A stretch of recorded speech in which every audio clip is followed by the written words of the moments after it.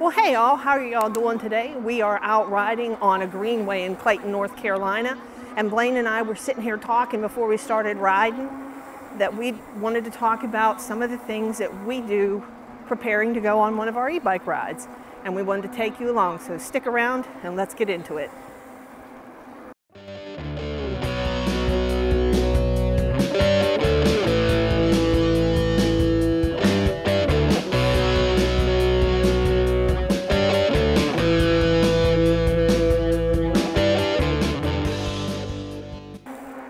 Well, hello again, Internet. Welcome back to the channel. As you already know, I am here with the lovely, beautiful Mrs. Southern e-biking. Say hello again, beautiful. Hello again. I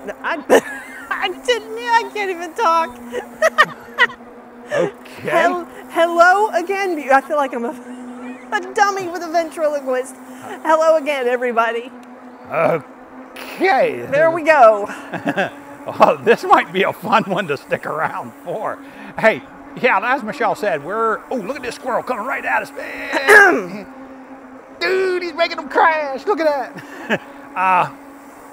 We're going to talk a little bit about comfort and what we do with our bikes, with ourselves, and what we carry with us.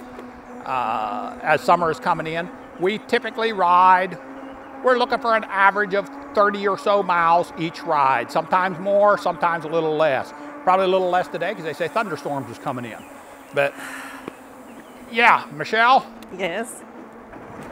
You know, it's what, 3 categories that we said we really have. And so what do you want to take first? Let's just do the personal one real quick because we know we don't have a real long time because where we're coming to, this greenway gets pretty busy. Right, okay. So first thing is clothing, straight up. Okay. Personal comfort is clothing. I wear what I wear in my house. I'm not buying special clothes. I enjoy, for the summertime, I wear a pair of just regular longer shorts, generally jean shorts, and a regular cotton top, and my shoes and my helmet, and that's it. I don't wear no fancy gloves, I don't wear no fancy pants, and I don't wear no fancy shirts. Okay. Well, that was quick. So I'm not Miss Fancy Pants. How about you, Blaine? You Mr. Fancy Pants? You know, I wear, believe it or not, on the hotter days, I wear a light material long sleeve shirt. And that is because I learned long ago, when you start to sweat some, that light material will catch in the sleeves and create an air conditioner for you, especially when you are moving. So I'll wear that, which a lot of people don't understand when they see a long sleeve shirt on me. I wear jeans unless I'm out mountain biking. Then I'll wear a jersey and cycling pants. Not the spandex kind, though. And I wear regular hiking shoes. I don't use clip-on pedals, even on the mountain biking. 2 of us going to be on your left. How you doing today? I mean, and that's pretty much our helmets. Well, yes, our helmets, you know, because we like to talk. Yeah, and as everybody honestly, can tell. For these casual rides that we're doing right here, that's the main reason I wear this helmet on these rides here. Yep. Is so that her and I can discuss things together. So yeah, that's a big plus. When I go off-roading, I actually do wear a helmet, and you're supposed to in a lot of places that I'll go mountain biking. But I think it's a good idea because I'm pushing it there. Yep. So now, how about, what do we want to do next, Michelle? We got our bikes, but we generally keep have a our great bikes. day. We generally keep our bikes set up just, you know, kind of as they are. For me, again, it's basic for me. I like a swept-backed handlebars because of my stenosis in my upper part of my neck. It keeps me sitting upright. I like my my old seat from my Schwinn from 2020. God forbid if something ever happens to it. And yeah. Honestly, everything else on my bike is stock. So I am pretty much easy. And then of course I've got my bag, and Blaine and I've got our opinions on the different bags and stuff. So, but that's pretty much it for me as far as how my bike is outfitted. How y'all doing? Though I know everybody outfits their bikes differently. So how about you, Blaine? Well, I mean, yeah, I do differently. You know, I'm always looking for the next best thing. Yes. So, you know, but this seat that I'm using right now, I actually really like it. We'll put a picture of it in here, or a short film of it in here. I may even end up doing a review on that. I like a flat back bar, where Michelle likes a swept back bar much more on the bike. To me, it adds comfort to have a mirror so I can tell what's coming up behind me. I like to have a decent set of lights going. Now, the light on this bike for on a bike trail is okay. I've got 2 tail lights. 2 of us going to come by on your left. Yeah, I've got 2 tail lights on this, but what else? Pedals. I got spoiled when I bought some good mountain bike pedals for the off-road stuff, and honestly, I liked them so well, I put them on the bikes that I'm just cruising with, where Michelle kind of likes regular pedals. Michelle doesn't. Michelle likes whatever came on the bike except for the seat. Yeah. My bag, I'm back to the toe peak bag here. Figured out, you know, what was going on with that. And why is that, Blaine? Why are you back to the toe peak? Because I like to take it off of the bike and take it with me when I'm done riding. I don't want to leave it on there. And then there's me. Well, yeah, and that's getting into, but you know, honestly, I'll discuss the reason why when we talk about just that. Yep. Here's a stop sign. Yep, in an interesting spot. Yeah. So are we on what we take with us kind of a thing now? I think so. Okay. You know, yeah, let's go ahead and talk about what we take with us. So what do you carry with you, Michelle? I mean, honestly, the reason I like my bag to stay on my bike is because I don't want to carry it all over the place. I carry my purse.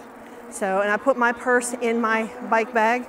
I always, when we go out riding, I put a couple of snacks in it, a couple of small towels in it, a couple bottles of water, and honestly, that's it. That's what I pack. Yeah.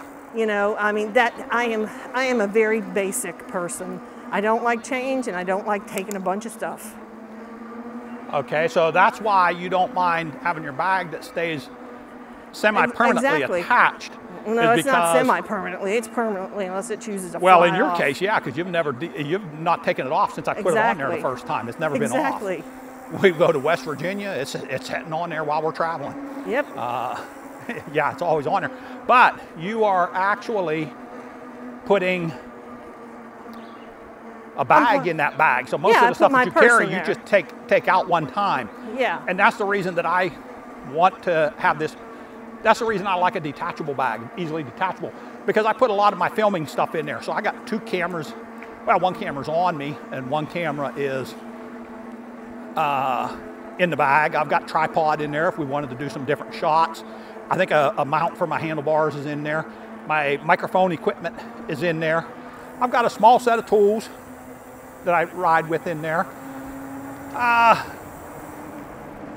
always carry personal protection with me. I'll carry, this is not necessarily filming equipment, but I have some battery banks because of the phone. Now, I'm not using it right now, but that'll go in my top tube bag. I put my keys for the bike and the vehicle in there.